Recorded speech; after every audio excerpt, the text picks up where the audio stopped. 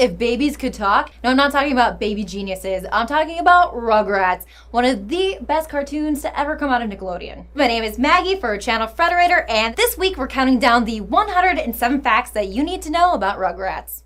Number 1.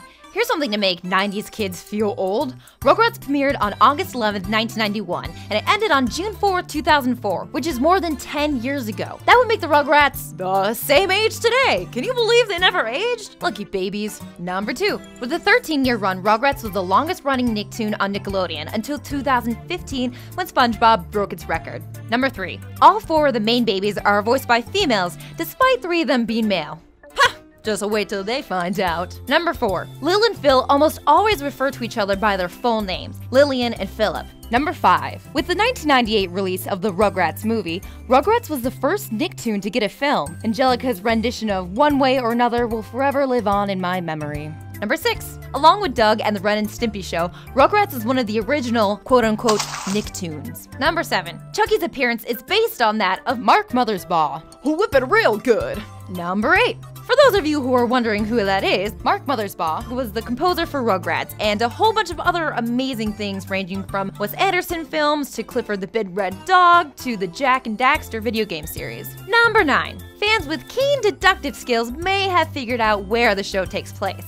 The flag at the post office and the license plate on the car reveal that the setting is good old California. Number 10. Dee Dee is based on Arlene Klasky, one of the creators of Rugrats. And Stu is based on Gabor Chupo, Klasky's husband and the other creator of the show. Number 11. At age 3 years old, Angelica is the oldest of the Rugrats. She's followed closely by Susie and then by Chucky, who's 2, Kimmy, who's almost 2, and Lil, who's barely older than Phil. And lastly, Tommy and Dill, who will wear diapers for all eternity. Number 12. The Rugrats movie and the episode Mother's Day reveal that Chucky's mom is deceased and has been since shortly after he was born. However, early episodes imply that she was alive. I smell a cover-up. She probably got sick of the Rugrats and went to go live on a desert island with Elvis and Tupac. Number 13. The Rugrats pilot episode was titled Tommy Pickles and the Great White Thing. It never aired on television, but featured Tommy trying to figure out what that great white thing inside the bathroom was. Hint, it's what you use after drinking a lot of water, or prune juice, or where your fish go to die. Number 14. In the aforementioned pilot, Lou Pickles was actually named Stu Pickles Sr. Number 15. Of the 3 original Nicktoons, Rugrats was the only one in which Billy West was not a voice actor. Number 16. Pet Sajak is the only celebrity to guest star as the real-life self in all 3 original Nicktoons. I feel like Vanna White never got her due, you guys. Number 17. Tommy is based on the son of Gabor Chupo and Arlene Klasky, Brendan. Try saying those names 5 times fast.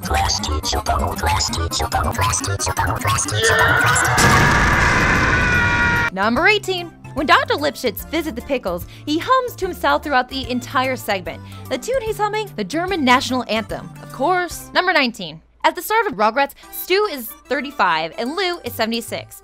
That makes Lou 41 years old when Stu was born. Number 20. The Pickles live at 1258 North Highland, which is the original address of the Klasky Chupo, the production company behind Rugrats. Number 21. Angelica's cat Fluffy is a white Persian and 100% evil. Number 22. Angelica's character design is inspired by a girl named Emika, who was a niece of one of the show's writers. Number 23. Aunt Miriam mistakenly calls Dee Dee a variety of names that include Dolly, Sally, Callie, Ginny, Phoebe, and Fifi. Number 24. Grandpa Lou loves number 15. The show makes a joke out of this when Robot Grandpa says that his batteries functioned fine for 15 million years. Number 25. The Rugrats had a total of 172 episodes, 227 if you include all grown up. That's over 100 hours of my life that I could have been doing nothing better. Number 26. Rugrats co-creator Arlene Klasky said that she never liked Angelica, calling the character a bully. After the Rugrats movie, she had a change of heart. Now she loves Angelica. I think she's the only one. Number 27. Angelica was created by Rugrats co-creator Paul Germain, who based her on a bully from his own childhood. Number 28. Cheryl Chase had difficulties portraying Angelica's mean nature. To help her grasp the character, Steve Vixton, a writer on the show, told her that Angelica was the J.R. Ewing of Rugrats. J.R. Ewing is a character from the hit television series Dallas. Number 29, Chucky's appearance is similar to that of Chucky, the antagonist of the Child's Play films. Coincidence? Well, enjoy watching the Rugrats from now on in utter fear. Number 30, Tommy was voiced by Tammy Holbrook in the Rugrats pilot episode. In the series, however, he's voiced by E.G. Daily. Number 31, Tommy was born premature. Number 32, Tommy was walking at 5 to 6 months, which is quite early. The average age for a baby to begin walking is around 10 months. Man, those child actors, they sure do develop fast. Number 33, Tommy may be ambidextrous, as he's shown using either hand to complete tasks on numerous occasions. Number 34, Dill and Chucky are both left-handed. Number 35, there are slight differences in Tommy's hair color between Season 1 and Season 2 of All Grown Up. In Season 1, his hair is a dark purple, but in Season 2, it's a lighter purple. Oh, how Katy Perry of him. Number 36, in the Invader Zim episode Plague of Babies, the character Snooki, not to be confused with Snooki, was originally going to be Tommy Pickles, voiced by his official actress E.G. Daily. However, copyright issues led to Nickelodeon rejecting the use of the Rugrat and the idea was scrapped. Number 37. We all know that Tommy's blue shirt is a part of his signature look, but he's actually switched it up a couple of times. Tommy wears an orange shirt 3 times in the series and a red shirt twice. Ooh, talk about variety. Number 38. Nick Magazine revealed that Phil and Lil were born on March 31st. Number 39. In the original series, the twins are 15 months old. Number 40. Only 4 characters appear in the series finale of both Rugrats and All Grown Up. They are Tommy, Dill, Stu, and Dee Dee. Number 41. Rugrats is the only of the 3 original Nicktoons not to move on to another network. Number 42. Klasky often felt that the babies were acting too old for their age. She also felt that Angelica was a little too mean. This led to tension between her and the writers. Chupo would mediate, but the writers usually won. Number 43. Klasky's conflict with the writers actually led to the creation of Dr. Lipschitz, who was a vehicle for them to mock the co-creators' actions. Number 44. Steven Spielberg has cited Rugrats as one of the best animated programs of all time. He's called it a sort of TV Peanuts of our time. Though, to be fair, Tommy does kind of look like E.T., so he might have been a little biased. Number 45. Rugrats has garnered 4 Daytime Emmy Awards. Hey everyone, my name is Tim and I'm taking over for Maggie for just a quick second to let you know that Channel Frederator is going to be starting a new show pilot soon. The show is called Mismatched, and we're going to be pairing people with shows they probably would have never watched unless we made them. So stay tuned for watching soccer moms watching cartoons that soccer moms would never, ever, ever, ever watch. I would rather watch Oprah or something more positive or go outside and look at a tree. Seriously, dudes. This was intense, okay? It should be fun to see, and I hope you'll check it out when it comes out. And now, back to Maggie with the facts. Number 46. Part of the reason that the baby's favorite dinosaur, Reptar, was introduced was to serve as a social commentary on the increasing influence of Japanese pop culture and children's entertainment. Though I'm still waiting for a crossover with Dragon Ball Z. Reptar, gotta find that Reptar. Number 47. Though the babies never age in the original series, they celebrate 3 Christmases, 1 Hanukkah, 1 Kwanzaa, 2 Halloweens, 1 Thanksgiving, and 1 Valentine's Day. It's like their very own Groundhog Day, minus the Groundhog Day. Number 48. Diane Kwan, the voice actress of Kimmy Finster, is legally blind. Her scripts were actually written in Braille. Number 49. The recurring character Taffy, the babysitter, was voiced by none other than Amanda Bynes. Amanda, please. Number 50. Angelica Pickles was number 7 in TV Guide's 50 Greatest Cartoon Characters. She beat out classic characters like Bart Simpson and even Mickey Mouse. Number 51. All Grown Up is the only Rugrats spinoff to make it to air, but there were 2 others in the works. One would follow the family of Susie Carmichael as they moved to Atlanta, and the other, titled Preschool Days, would have focused on the preschool days of Angelica and Susie. The first was never picked up, and the second, Preschool Days, only had 4 episodes produced in a noticeably different style than that of the original series. These episodes were shelved before eventually being released on DVD. Number 52. Gabor Chupo and Arlene Klasky created Rugrats in 1989. At the time, they were animators for The Simpsons. Number 53. Chupo and Klasky based the show's concept on their own observations of their children. They submitted it to Nickelodeon, who had just announced their line of animated shows called Nicktoons. Number 54. The original on-air pilot for Rugrats only featured the babies Tommy, Phil, and Lil. Chucky and Angelica were added later for the series debut. Number 55. In 1994, Rugrats was canceled after 65 episodes. Between 1995 and 1996, 2 holiday specials were aired to critical acclaim. The positive feedback prompted Nickelodeon to renew the series and commission its first film. Rugrats made its return to television in 1997, with the film being released shortly after in the following year. Number 56, Rugrats Go Wild, the third Rugrats film, was a crossover between the Wild Thornberrys. It was originally planned for a 3-part special, but it was shelved and later redeveloped as a feature film. Number 57. From 1997 to 2001, there was a Macy's Day Thanksgiving Parade balloon of Tommy and Chucky mounted on Spike.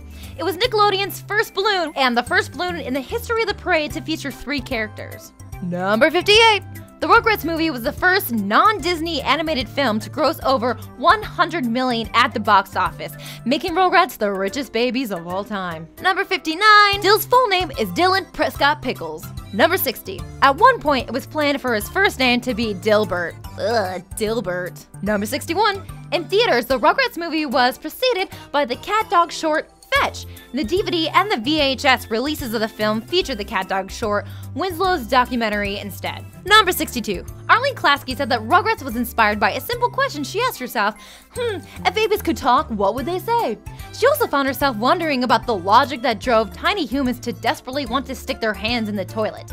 And normal-sized humans.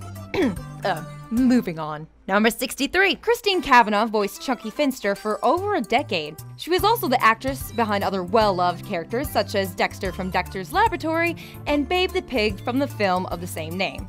She passed away in December 2014 at the age of 51. Number 64. Elizabeth Daily, the voice of Tommy Pickles, once recorded lines for the show while in labor. Whoa. That is commitment to her work. Number 65. In 1998, the Washington Post ran a Rugrats comic strip for the Jewish New Year featuring Grandpa Boris reciting the Mourner's Kaddish. The Anti-Defamation League was not pleased and pushed back against the use of the prayer. They also declared Boris's appearance reminiscent of a Nazi-era depiction of Jews. And Nickelodeon apologized and promised to stop running the strip or any strips featuring Boris. Number 66. Nickelodeon's former president, Herb Scannell, once expressed to the New York Times that in some ways, this is our Mickey Mouse, this being the Rugrats. Number 67. He also summed up the show's appeal by noting that it's tough to be a kid in an adult world. Kids don't always get it right, and adults don't always have the answers. In that sense, it's kind of a manifesto of the Nickelodeon philosophy. Number 68. Chucky is ticklish on his foot. He may want to get that checked out. Number 69. Because Kira has legally adopted Chucky as her son, and Chaz has legally adopted Kimmy as his daughter, the 2 babies are technically not step-siblings. In the eyes of the law, they're just siblings. Number 70. The behind-the-scenes for Rugrats in Paris reveals that Chucky was originally going to sing I Want a Mom for himself, but the legendary Cyndi Lauper ended up beating him out. She comes out on top every time, doesn't she? Number 71. This may be a little TMI, but did you know that Chucky has freckles on his bottom? Number 72. There are moments in both the series and the Rugrats in Paris film that imply that Susie and Chucky have crushes on each other. In fact, both have asked each other out to dance. Number 73. Angelica is the only Rugrat to have remained an only child throughout the entire franchise. There is a cat that kind of looks like her though. Number 74. Prior to the show's first cancellation, Angelica was quite the menace. After its revival, it seemed that she was softened up a bit to cater to younger audiences. And me, she used to give me nightmares, no joke. Number 75, Angelica hates coconuts and baked apples. Will remind me not to invite her to my Caribbean-themed Thanksgiving. Number 76, in All Grown Up, Angelica is in the 7th grade. So I guess it's not really all grown up. She can't even drive yet. Number 77, the Rugrats love those in-the-mouth camera shots. Phil is the Rugrat to have the most of them, quite a prestigious record. Number 78. On the other end of the spectrum, Lil and Susie have only had inner mouth shots once each. Number 79. In All Grown Up, only 3 characters get the in-mouth shot treatment. That would be Angelica, Dill, and Spike. Number 80. Phil is a mere 2 seconds younger than Lil, which is like 2 years in baby time. Number 81. In the Rugrats movie, it's revealed by Tommy that Phil poops an awful lot. Number 82. Though Phil says he only has 3 teeth, a shot of him biting down on a hose shows that he has about 8, which leads us to believe that Phil is wearing dentures. Number 83. Phil is quite the lady killer. In addition to going out with Wally Raymond, he also had an unnamed girlfriend starting in season 5 of All Grown Up. Number 84. The episode I Do suggests that Lil may like Chucky. Well, I guess Susie has some competition. Number 85. Lil loves to sing and dance. Oh, and also eat bugs. Number 86. Spike doesn't talk much in the series, probably because he's a dog. He has spoken on occasion though. Once it was even voiced by Bruce Willis. Are you talking to me? I wish my dog talked like Bruce Willis. Number 87. Another actor who voiced Spike was Michael Bell. Bell is better known for playing Drew, Chaz, and dear old Boris. Number 88. When Spike's collar is shown in the series, there are no symbols or words on it. Well, gee, that is a surefire way to get a lost dog back home safe. Number 89. Rugrats Go Wild reveals that Spike thinks of the babies like they're his own. Number 90. Dill is one of the 2 Rugrats to debut in a Rugrats movie. Number 91. The second is, of course, Kimmy. Number 92. When he's older, Dill has the red hair of his mother, but the unusual interests of his father. Number 93. Dill believes in aliens, but doesn't find them frightening. The shape of his head leads me to believe that he actually could be one. Number 94.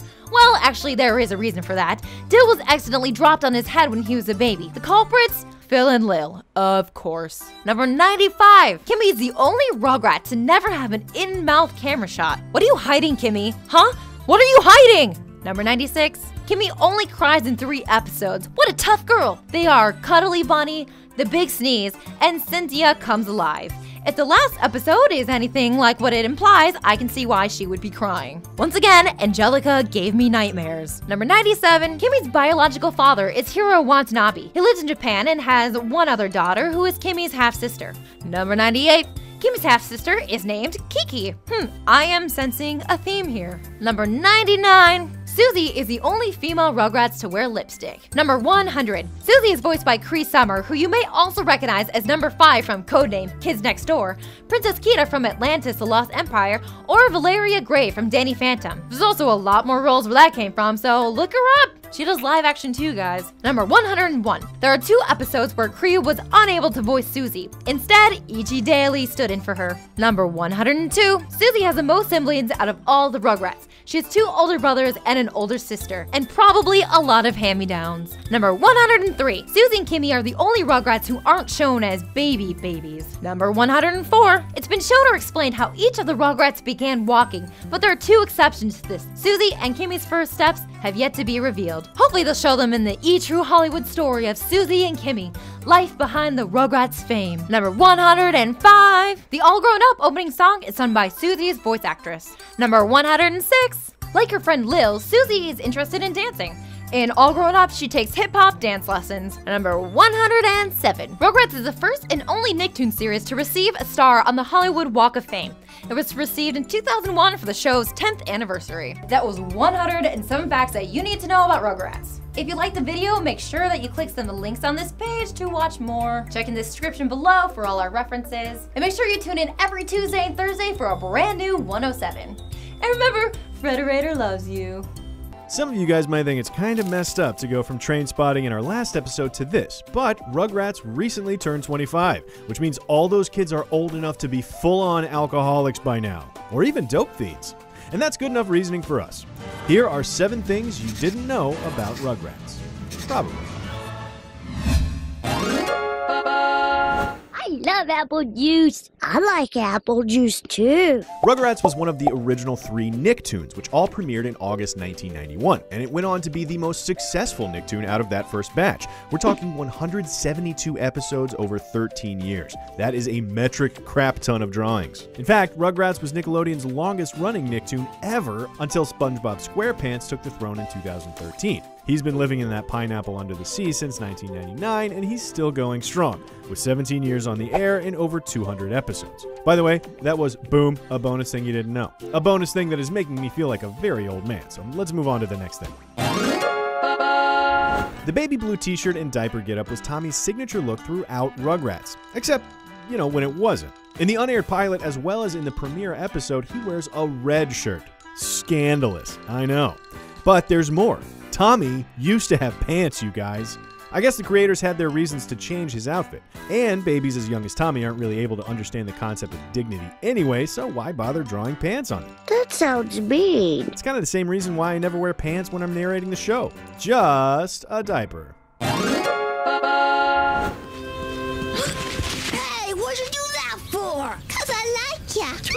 Even though Lil is the only girl of the core 4 Rugrats, Tommy, Chucky, Phil, and Lil were all voiced by women. It's probably not a huge surprise since women often do voice work for younger male characters in movies and TV. What you may not have known is Tommy is also a Powerpuff Girl and a talking pig. Elizabeth E.G. Daly is the actress who voiced Tommy along with Buttercup, Babe, and a crap ton of other characters. Here's the thing though, Tommy low-key stole Chucky's job. See, E.G. Daly only voiced Babe in the sequel, Babe, Pig in the City. Chucky was actually the original voice of Babe.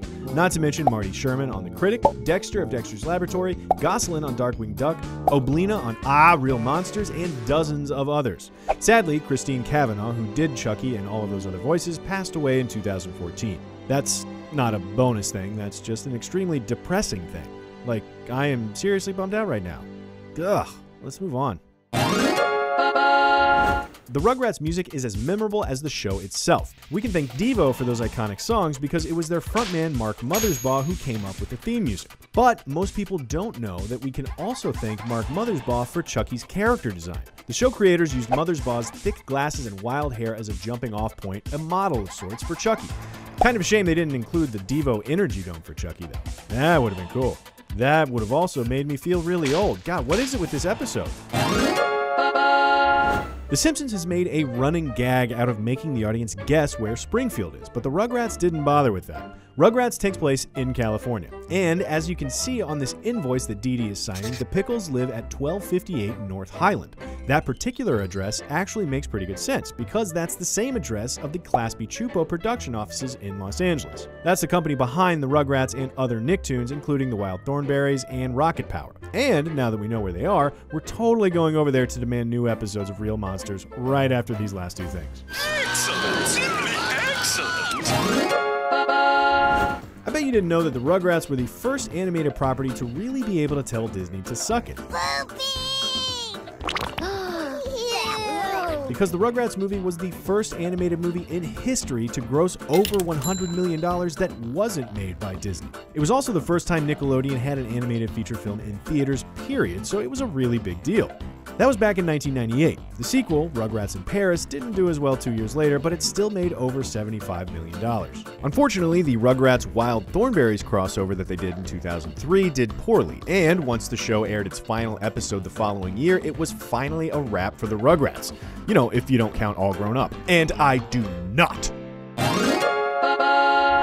Even after Rugrats ended, it went on to have a big afterlife with its fans, including a bizarre conspiracy theory about all the other Rugrats being a figment of Angelica's imagination. Seriously, look it up. Actually, don't look it up, because it's stupid. Anyway, we're betting a lot of you guys didn't know that Reptar bars are real. Wow! Reptar? A candy bar? That's right, you little babies. At least they were real, for a moment, back in 2013. Ashley Causey of Smash Bakes in Chino, California made real Reptar bars with the wrappers and everything. And Jackie Lee, another blogger, shared a Reptar bars recipe on her blog, The Weeping Time Lord, promising green tongues for all. Unfortunately, it looks like if you wanted one of these things today, you'd be stuck making it yourself. I'm sure there'd be some kind of lawsuit over copyright if anyone tried to sell Reptar bars, unless you want to sell one only to me and no one else, because that would be totally cool and legal. Just send the candy and an invoice to Pervy Pantsless Narrator, care of Cinefix, Hollywood Town, USA. Thanks in advance. Well, we hope you guys learned some new things today. We're all feeling super nostalgic after this one, so we may need you to talk us down from doing more Nicktoons on the show. Rewatching Ren and Stimpy in the name of research sounds like a great day at the office. Thanks for watching, and be sure to subscribe for more true-ish things about movies and sometimes cartoons about talking babies from the 90s right here on Things You Didn't Know.